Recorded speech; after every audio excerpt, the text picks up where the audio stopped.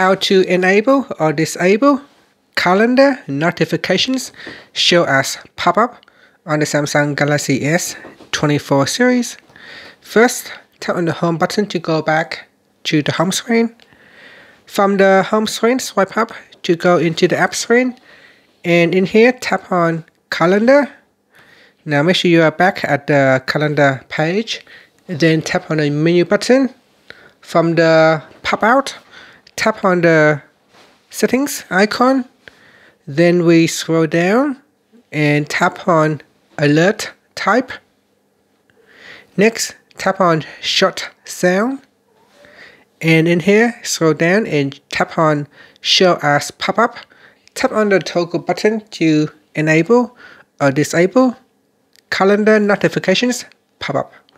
And that's it. After, you can tap on the back key or tap on the home button to go back to the home screen. Thank you for watching this video. Please like and subscribe to my channel for more videos.